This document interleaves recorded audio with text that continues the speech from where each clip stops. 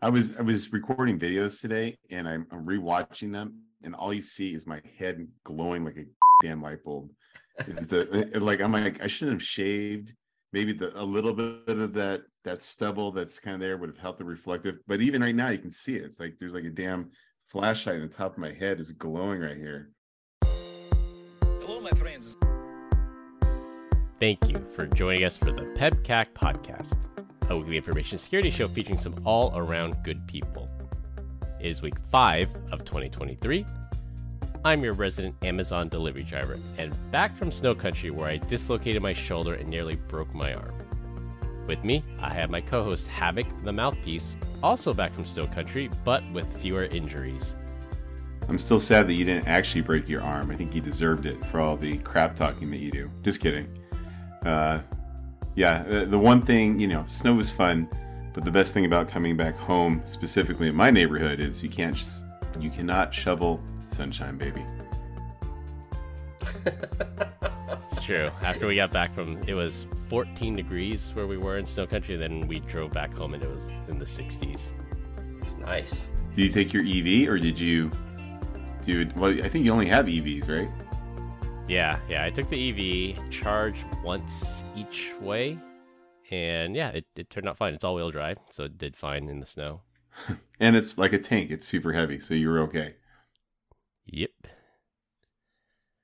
And we have Frustrated Fred, and that name will stick until we find a better 2023 nickname for you, Glenn. Why am I Frustrated Fred? I don't understand. Did you not listen to the episode when you weren't on? We discussed this. Oh, no. I guess I need to apologize for that. I've been quite heavily induced on pain medication here for the last week, so not so good. Brian said, you're just always anxious and you're always on edge like you need a drink. I do. Yeah. Between the people you support as an SE, as a husband, as a dad, I feel like you're constantly on edge, so we call you the Frustrated Fred. I know. Call him Lebowski. How about Lebowski? Thanks, guys. I do appreciate the love that I'm getting here, but it's just lots of things on the plate, and when you're juggling them, a couple are bound to fall and break. So it is what it is what I say. No Todd this week, as we had a scheduling conflict. Glenn's fault.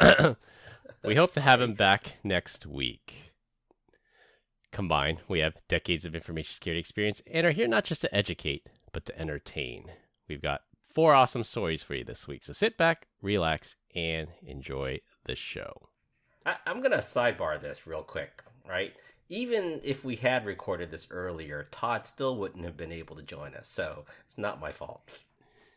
It is true. I had that note in here that Todd would miss it earlier. I just thought it'd be funnier to blame you. You're going to blame me for everything. Audio issues, everything. What else? What else other than audio issues? Crappy stories, the whole thing. Crappy stories. Lack of listenership. No sponsorship. Oh my gosh. I need to. It's always Glenn. It's always Glenn. Thanks, guys. Feel the love. Well, happy Year of the Rabbit to everyone. Us here in California, the Asian American community had a rocky start to the new year, and we remember those who we senselessly lost in Monterey Park, Almost Alhambra, and Half Moon Bay. So is Almost Alhambra, is that the actual name of it, or are you just saying it was almost around there? So the attacker from Monterey Park intended to commit another act of senseless violence in Alhambra, but a really brave citizen tackled the guy, wrestled the gun away, and forced the guy to leave before he could do any damage. Didn't get shot and didn't shoot the attacker. That's amazing. I saw that video and I was like, that is some amazing restraint on his part. Yes, the disarmor person. Amazing restraint. He just basically yelled at him, pointed at the door, and told him to leave. Yeah. I would not have been so kind. Was that another Asian person that did that? I didn't see that. Was that another Asian person that wrestled the weapon away? Yeah, it was an Asian guy with an amazing mustache as well. His mustache game was 100% on fleek, as the kids like to say. Nice. Unlike yours. Sketchy and pedophile-ish. Get in the van, kids.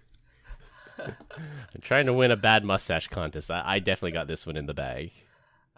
Yeah, I'm just kidding. It's not that bad. You can grow something. I couldn't grow one if I wanted to, and you think I know that. So, but I can grow hair on top of my head, unlike the man, Mr. Clean over here. Yeah, Mr. Jesus. Clean manscaper.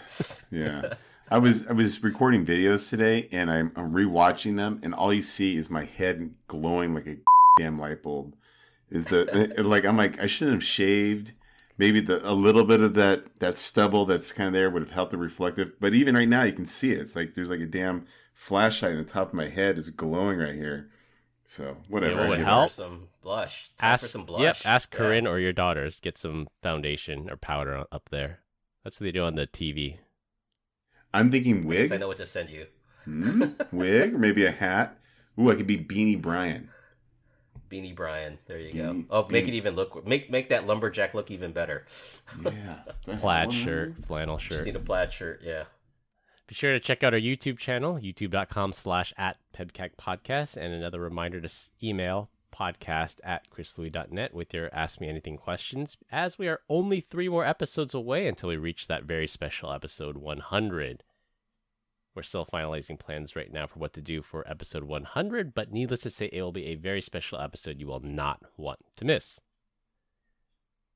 This week, we're going to close the loop on a whole bunch of topics. Open with new Apple product releases.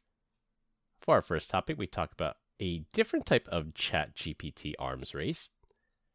Next, we have Microsoft using AI to vish you. For our third topic, we have a ransomware of the week story. And we'll close with Amazon's end to their not-so-charitable program.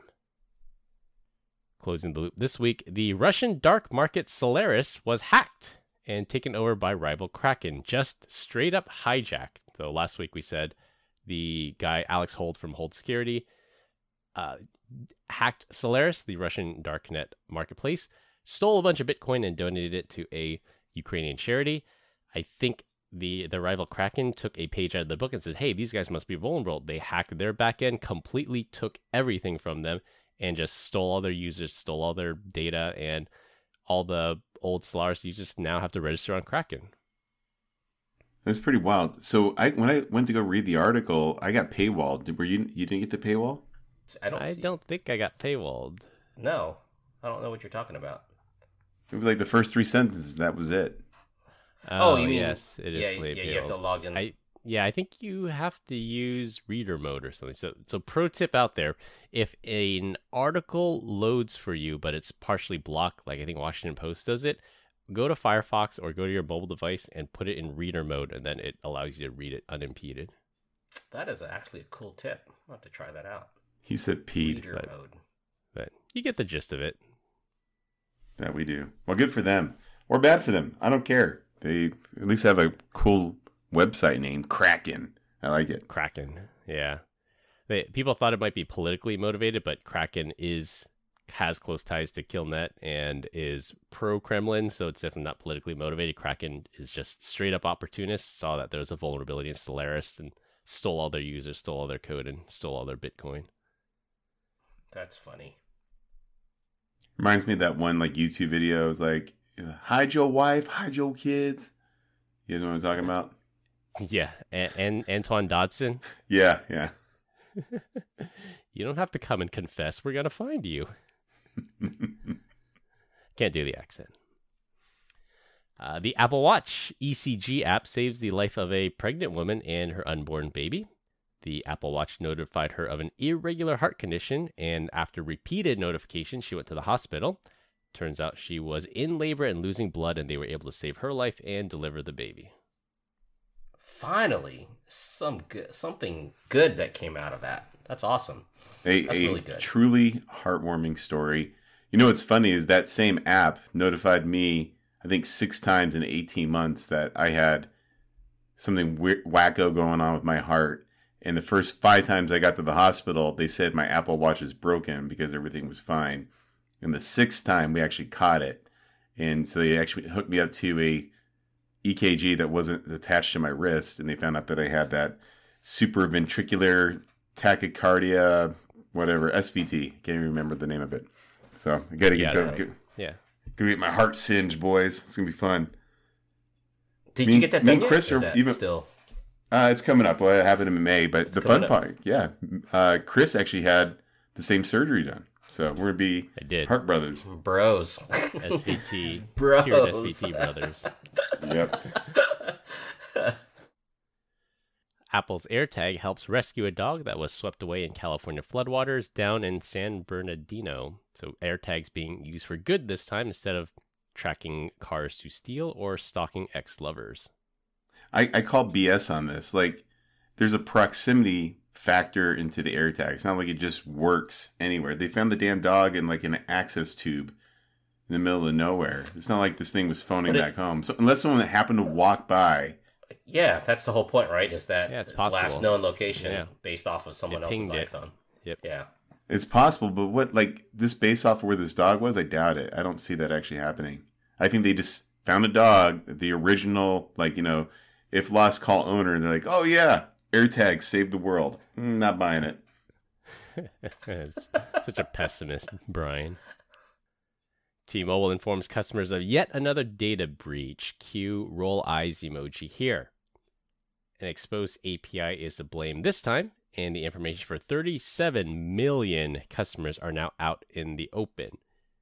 If this sounds familiar, it's because it is. They suffered a massive data breach last year, which we covered on the podcast, because they left Telnet open on an internet-facing router. This is the 8th breach they've had since 2018. But who's counting? But apparently this was an API that they had, quote-unquote, protected. So any high-sensitive data never left. So I'm thinking they must have had a WAP or a WAP. I don't know what you call it. I know what it stands for there. Maybe some sort of cool DLP policy. But still 37 million records are out there. I wonder what was actually included in that. Has to be some PII data. Was this bigger than last time? Or is this just another data breach, similar amount of information? I'm just trying to look for it. I think it's less. I think last time was in the 40-something million, but I think there's actually PI data in this. If T-Mobile says nothing bad was lost, I think that's just their PR department trying to put a spin on it. I think they actually did lose some information they shouldn't have lost. Well, 100% they have my data now, so oh darn. And yours too, Chris. Yep. Are you guys T-Mobile users? Awesome. I'm not. I didn't know you guys are T-Mobile users. Chris he's frantically taking notes of what to edit out for the things. Like, I don't want anyone knowing I have T-Mobile. No one's going to find me. OPSEC fail.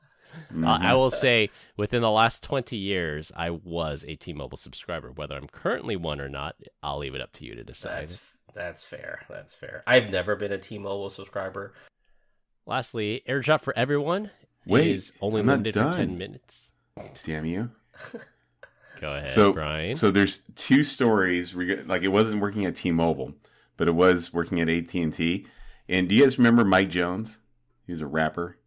Mike Jones. Yeah. Mike Jones. He had that song. He's all 281-330-8004. Hit me up on the low. He was an AT&T customer. I plugged it into the system and it came up. It had his house out in the middle of nowhere. It actually was it in the middle of a lake in Oklahoma? No. No, it wasn't. It was like Louisiana, I think. But yeah, it had his name and address and Mike Jones and the whole thing. So, and then it was also that's funny. And you know, like how people always come in, they're like, hey, we want to pick out a phone number and we want it to spell something. And I promise you, anything you can spell has already been taken. However, a young gentleman came in and he ended up getting, I won't say the prefix, but it was an area code. I'm sorry, the area code, but the last 7 digits were nutsack. So at any point in time, I know I can dial NUTSACK and get a hold of him. He's never letting that number go ever. That is cool. All right, on the topic of phones, lastly, AirDrop for everyone is now limited to 10 minutes. So the feature that Apple rolled out to comply with Chinese regulators it was silently added in 16.2. I noticed it was on my iPhone, but there was no big fanfare about it. And just last night, I installed 16.3, which adds support for physical security keys for your two-factor authentication. And now it rolled out globally the advanced data protection, the fully end-to-end encrypted iCloud backups. Which happens to exclude mail, contacts, and calendars. But my favorite thing on the advanced data protection is that the encryption keys are only stored on the device. So they're completely wiped out from anything iCloud or Apple related, which is like freaking awesome until you drop your phone and break it. And then you're probably like, shoot, I just lost everything. That's why you have the recovery phrase, and you have the recovery contacts that can save it. Oh, look at that. Chris has already studied up on it. I like it. I have. It's actually really cool. Like, if you want to take a deep dive into the crypto that they did, Brian's right that right now iCloud controls the encryption keys, but when you turn this feature on, they rotate the keys and then they have your phone generate the keys, securely send it to Apple. So they completely rotate the keys, redo the encryption, and then Apple never has possession of the encryption key. So even under court order, they cannot hand over your data. For our first topic, there's really no surprise here that Russian underground crime forums are beginning to discuss how to use OpenAI's ChatGPT chatbot while residing in Russia. Due to the sanctions against Russia because of their ongoing war in Ukraine, OpenAI's parent company of ChatGPT implemented a geofence for Russia. Members on these underground forums are trying to circumvent restrictions in 3 ways. Number 1, bypass the geofence to use ChatGPT inside of Russia, and this can be done with something like a VPN. Number 2, how to use stolen credit cards to register and sign up for higher tiers of ChatGPT. ChatGPT implements additional controls for credit card use requiring SMS verification for the cardholder and also ban credit cards originating in Russia. Lastly, SMS verification for accounts. ChatGPT will not allow Russian phone numbers to register, so fake or virtual phone numbers have to be used. This just goes to show how powerful ChatGPT can be in the criminal underground that hackers are going to such lengths to gain access to it inside of Russia. Do you think ChatGPT would know that you're coming from a VPN? Could they geofence VPNs as well? Yeah, maybe they might follow like the Netflix or the Hulu model that says if you're coming from a proxy or a VPN, they'll block you. Or Ticketmaster does that too. All I know is that I actually went down a little bit of rabbit hole into like, what do you mean you can pay for ChatGPT? And so the OpenAI website has like an enrollment thing, and it talks about all the different things that you want.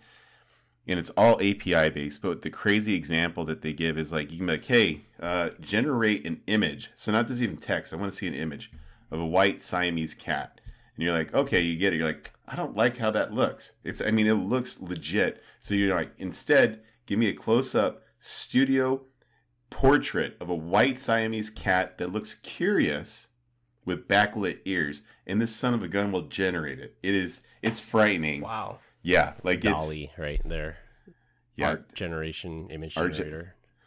But yeah, you get text completion, image generation, fine tuning, code completion, embeddings, and I think I went on to let me double check some of the examples. So they have like APIs for Slack. Like you can create a ChatGPT channel in Slack and talk to it just like you would anyone else in your organization.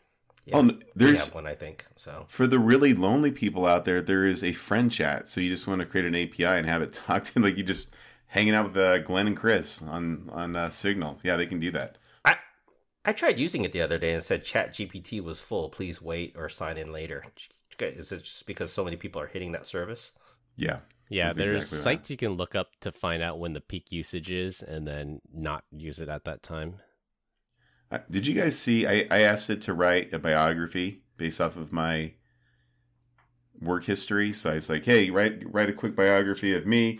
These are the places I worked. This is what I did. And it spit out something. I was like, hey, you know what? Make it a little bit more risky, a little bit more fun and playful. And it was like I'm talking to something. Like it's a chat, right? It's not like asking these linear questions. Natural language processing. Yeah. And it comes back and rewrites the thing. Create my resume.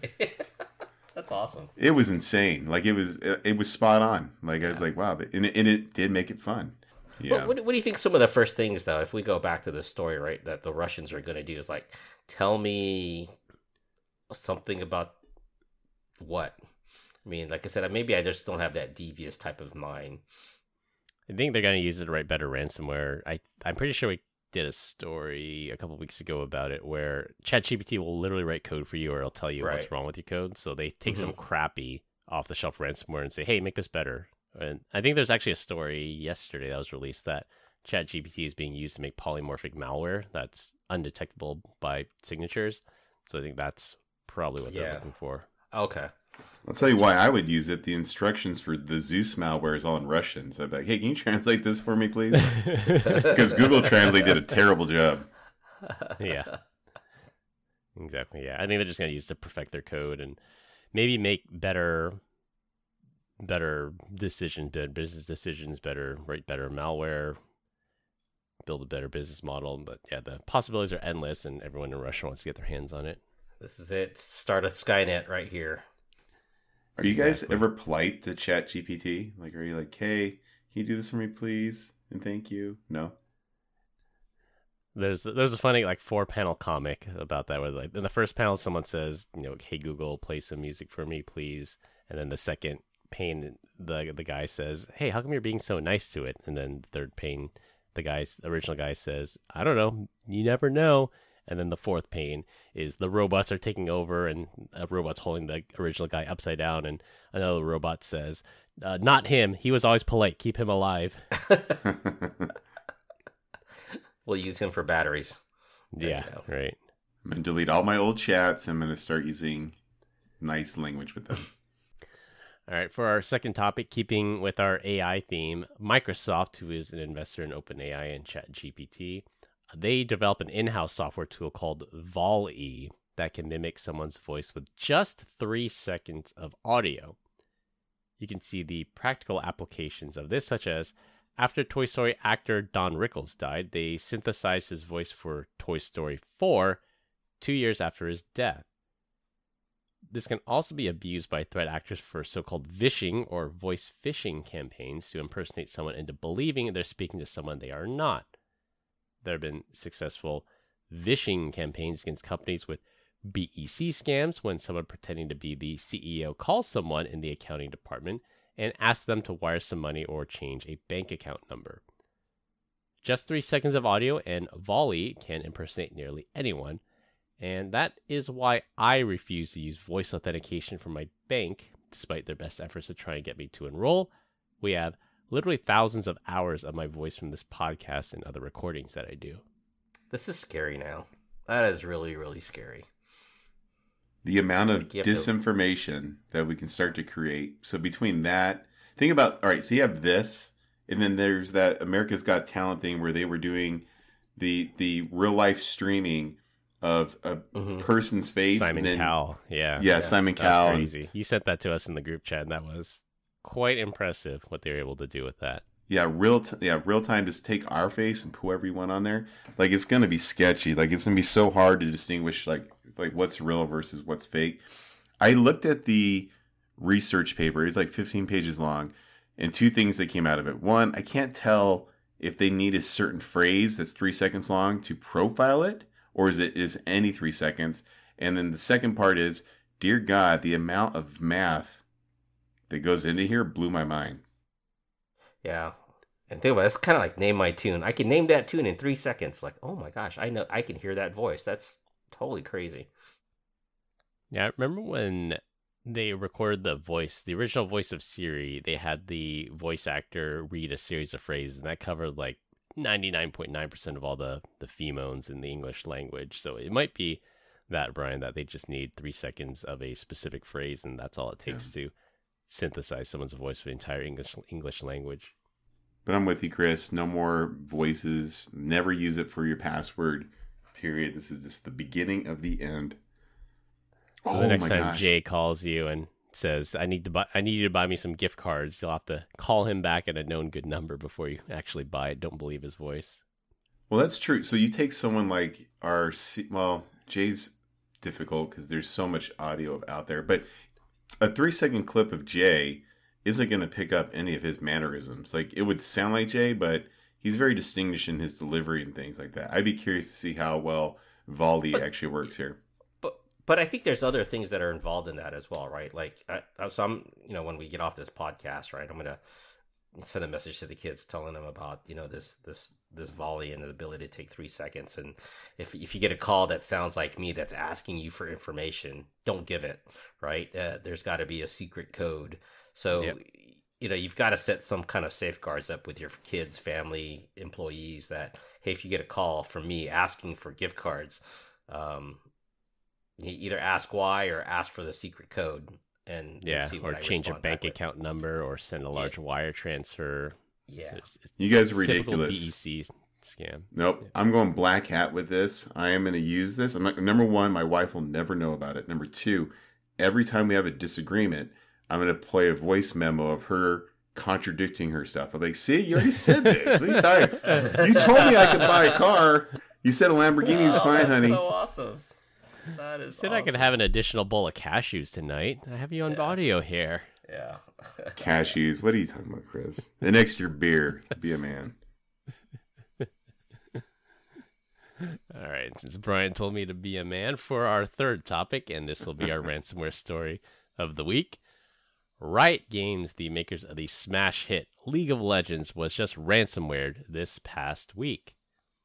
Attackers infiltrated and stole the source code for League of Legends by social engineering one of their developers.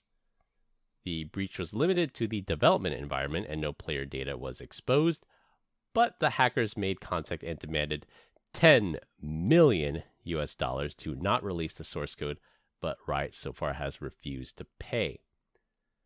Riot follows an interesting trend from 2022, where ransom payments to threat actors fell by 40% compared to 2021 because so many companies are just refusing to pay the ransom. According to research done by Chainalysis, total money received by ransomware actors in 2022 fell to just $457 million, down from the record $766 million the year before. As Brian likes to say, that's still a lot of scratch. You know what other trend they're following? The New York Stock Exchange and the Dow Jones, if you ask me. Down 40%. Yeah. Yeah. And cryptocurrency, FTX. Hey, crypto's mooning again. Bitcoin's above 23,000 again. Did you guys hear the rumor as to why it was mooning? I did not. It's always something. What's it this time? So this one had to do with all the grounded flights. I think it was last week.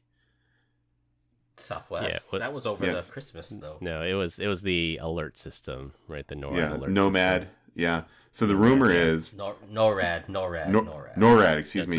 It's the NORAD, Nomad. but I think it's the Nomad system. There's a specific system that alerts planes when a VIP flight or Air Force One or a military flight is going through airspace. If that's down, no plane could take off. Gotcha. So the rumor is there was ransomware and that the U.S. government paid in Bitcoin, which is why this thing is now mooning at 23K. All the official reporting, I'll put official in quotes, all the official reporting says it was some contractor that fat-fingered a database sync and deleted all the data. Maybe that contract. And if you believe that, we have a bridge to sell you. So. Oh, by the way, I got to call fake news on this entire article. The smash hit League of Legends. Never heard of it. What about you, Glenn? It's like literally the biggest game streaming on Twitch right now. Yeah. I can't tell if you're being sarcastic. Yeah, what are you talking about? I've never heard of it. The biggest game in the Deach household is Fortnite. They've sold out Madison Square Garden within like 15 minutes. Yeah, for one of their championship events. Yeah, League of Legends bigger than Fortnite. All right, I'm going on Twitch right now just to prove you wrong. I want to see how many people are playing LoL right now. The biggest news that I heard for a long time ago was just them just getting bought out by Tencent. Tencent, right? Japanese.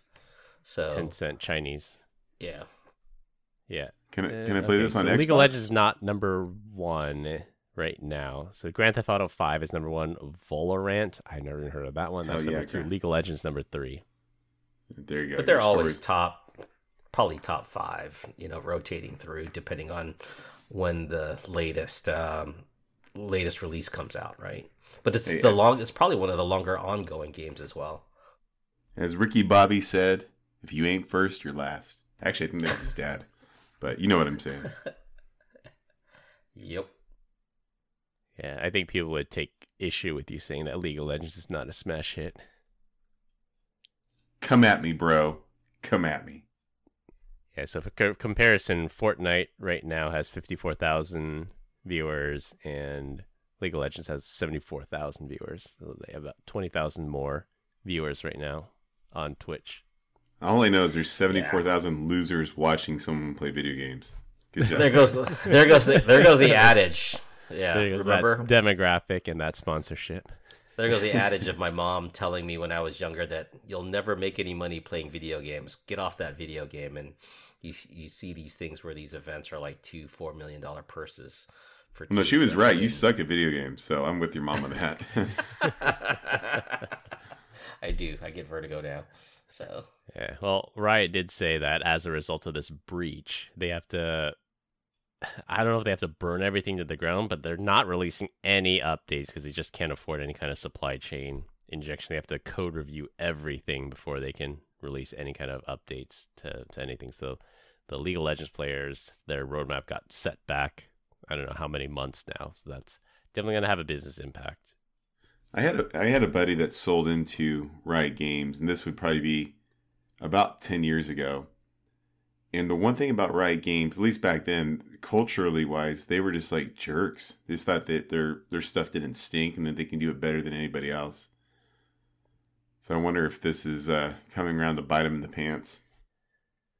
It's a little bit of hubris, right? yeah. Pride cometh before the fall.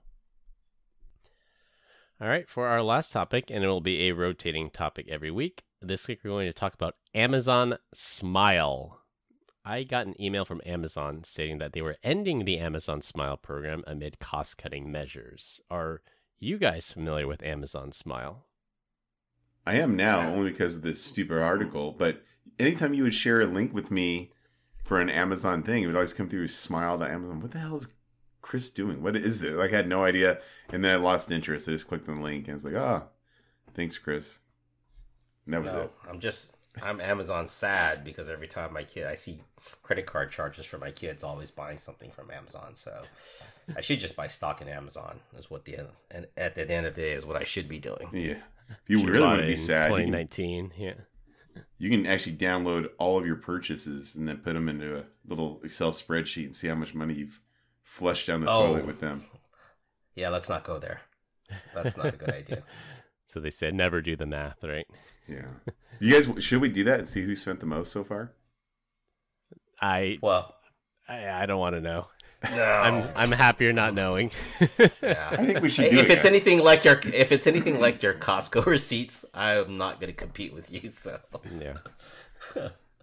I think you I guys had a are lot of fun with Amazon before they started charging sales tax here in California. We bought a lot of stuff for like the house and things because they never collected sales tax. Although I legally have to say I mailed the sales tax to the franchise tax board every year. At the end of the year, I'd calculate. I mailed them a check. I never did sales tax evasion by using Amazon. Did you almost slip and say FBI? FTB, Franchise Tax Board. Yeah. Yeah. Yeah, we have a weird acronym here in California. Well, anyways, Amazon started a program to donate a portion of your eligible sale to charity. All you had to do was type smile.amazon.com into your address bar, and they would donate a portion of the sale of the item you bought as long as it was sold and fulfilled by Amazon. It seemed like a great program. It was literally free money for your favorite charity. That is until some ex-Amazon engineers who worked on the program went on Reddit and explained its origin. It turns out that a good amount of traffic to Amazon was driven there by rival Google. Someone would type in, say, best leaf blower money can buy into Google, and Google would link to a leaf blower on Amazon. If the user bought it after getting directed there by Google, Amazon would have to pay an affiliate fee to Google for the referral. In response, Amazon created Amazon Smile because the donation only works when a user explicitly types in smile.amazon.com into their address bar and not go through Google's. Amazon wanted to make the program cost neutral, so whatever affiliate fee they were paying to Google, which was their rival, they could donate to charity. Amazon gets some good PR, and Google loses some revenue, so it was a win-win. This should have been obvious to me because Amazon Smile was not supported in their mobile app for the longest time, and when it was finally supported, there was an opt-in model, and users would have to opt in several times a year. It would auto-opt you out over time. It was like Amazon was trying to make it difficult for the Amazon app users to enroll, and it worked. Sorry, I'm over here on mute, just talking away. It makes sense. What's kind of interesting, though, is that Google does, I mean, it's like the default search engine for things. For so many, browsers and whatnot. I mean, you just have so many people that just use it. I think I've done an incredible job educating my family that if you are going to use Google, we don't click on sponsored links. And in fact, even if you're at the house, at least, none of those links work. You just get blocked. Just pie hole dump it. The pie hole. Yep. And then one day, my daughter's boyfriend came over, and his older brother came over.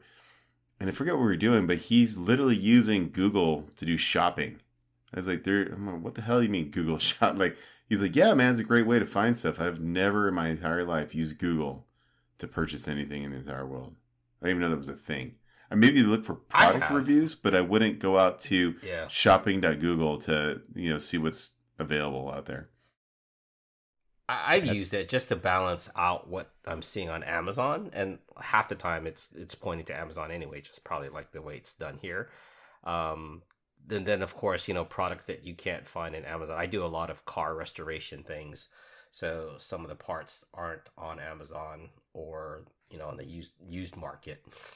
So probably the only way I'm going to find it, and it's either from there. It probably points to eBay half the time. More than half the time. For those very niche items. Yeah. There's a website I haven't been on in forever. eBay. Wow. It's still, that resolved still, guys? Yeah.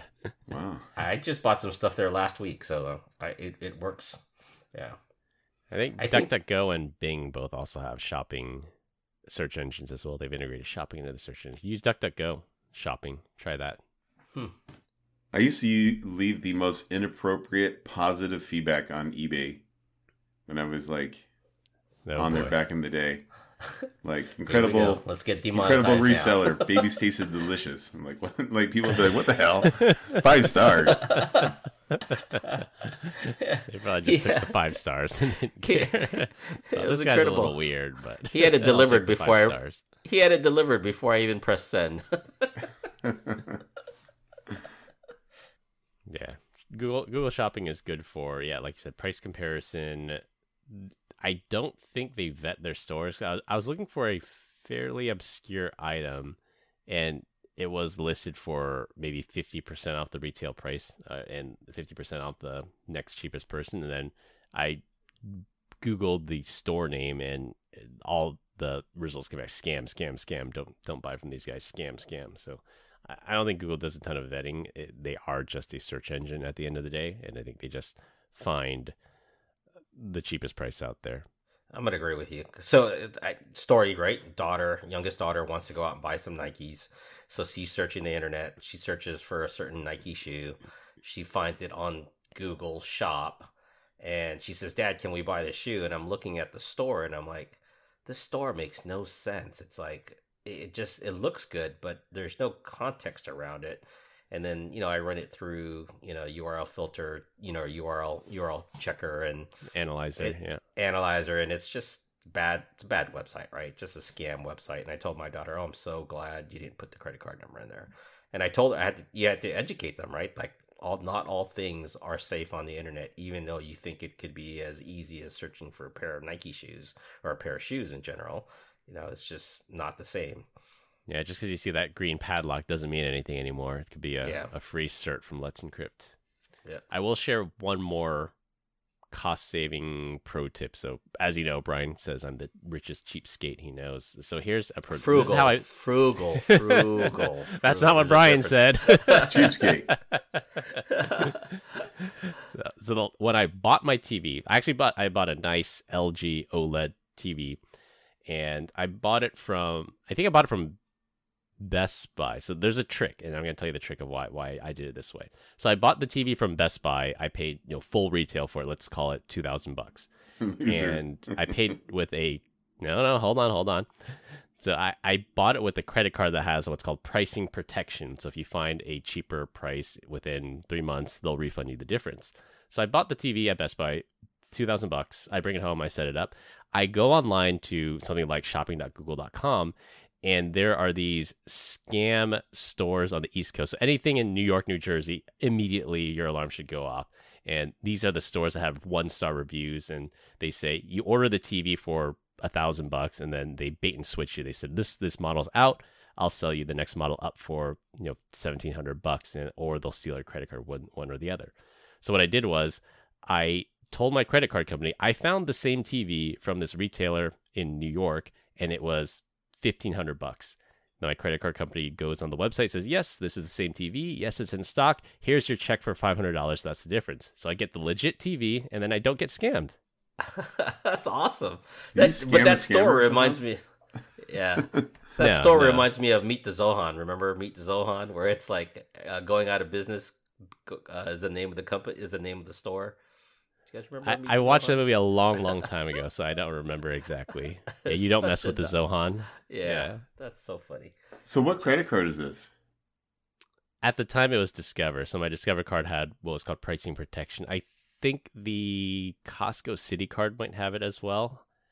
But yeah, it's only up to a limit. Like the maximum you can get back is like $600 or something. But it's not exactly scamming the scammer. You're getting the price difference, but you don't risk buying it from a store that's going to scam you. You buy it from the legit store, you price match it to the scam store, and then you get it at that price, but you buy it from a legit retailer. I feel like there's some dishonest activities here somewhere. Chris has got a bunch of fake stores out there. As long as it follows all the terms and conditions, of the program. It was vetted by them, and they approved it. I got my check. I would say... go ahead. Go ahead. No, please. All right, I was going to say, I would say for online shopping, probably 95% of everything that we buy is on Amazon. The only thing that I would say that we don't buy off of Amazon is going to be specifically around like shoes or clothes. I just won't buy from Amazon when it comes to that kind of stuff. But if I were to like go buy like a monitor, right? And so let's say I'm looking at this LG monitor, it's $300, and I could save $50 by buying it through Newegg. I'm just going to buy it through Amazon. I'll spend the extra $50. I just want the hassle. Are you guys like that too? A to Z guarantee, and then hopefully you have the Prime card that gives you 5% back. Yeah, so I do want to. My shopping order goes this: Costco first, Costco online, and I'll give you a little bit of something about between buying on Costco and Costco online. And the reason for that is because they've got a great return policy. You can return anything anytime, months later. No questions asked, other than certain things like computers and electronics. 90 days. They used to do computers. That was nice. Yeah. And then from there, I go to Amazon, and then from Amazon, I actually check Walmart. I do price check against Walmart, right, and Sam's Club. And then what's really nice about Amazon as of late is that Prime is the ability to return stuff at the UPS store. Unpackaged, right? Yeah, so no box. Like you open the box up. Yeah. You put the device together, and you got a shelving unit. You just bring it over there, and they take it and they scan it. Now, I do have to. There's a couple things that bother me about this, because sometimes you can bring that back, and they'll take it back, no problems with the QR code. But the other day, I bought a light switch, and I swear to God, I bought it off of a Prime, based off of Prime, and it was Amazon fulfillment. But I still had to box it up and send it back with a packing slip. That kind of drew me out. I was like, you think all things would be done that way with Amazon? You would think, yeah. It's occasionally you have to box it in the back, and then for me, you can't return everything to the UPS store. Sometimes you have to mail it back through the post office. Sometimes you have to go to a Kohl's store, or else you have to pay to return it to UPS stores. It's kind of random what they do, or drop it off at an Amazon locker. Yeah. continue to get great comments about our dad joke of the week. Dad joke of the week. This week, I'm up. A couple of cows were smoking marijuana and playing poker. Man, the stakes were high. Chris with the weed joke. You're lucky it's legal. You're going to have to edit this out. Is that safe? Is that really a dad joke? No, yeah, it's a dad joke. That's a good It's a dad joke. It's an adult dad joke. All right, to wrap things up, Apple will save your life and protect your data while giving the finger to the FBI. T-Mobile gets hacked again. Russian actors are trying to circumvent a number of ChatGPT safeguards. Microsoft wants to speak for you. Riot Games follows a new trend of not paying ransoms. And Amazon was never charitable. They just hated Google. That's all I have for this week. We hope you enjoyed this week's episode. You can find us all on LinkedIn. Links will be in the description. Follow us on Instagram at PEBCAK Podcast. Thank you to all our listeners and subscribers who rated us 5 stars in the iTunes Store and Spotify and left us a review. We appreciate you all spreading the word to help grow the show. The best way to find us is to search for the PEBCAK Podcast on your favorite podcast listening app. For our hosts Brian Deach and Glenn Medina, I'm Chris Louie. Thanks for listening. We'll see you all next week. And as always, have a nice day. Episode 100 is going to be all the stuff that you've edited out over the last 100 episodes. And stop.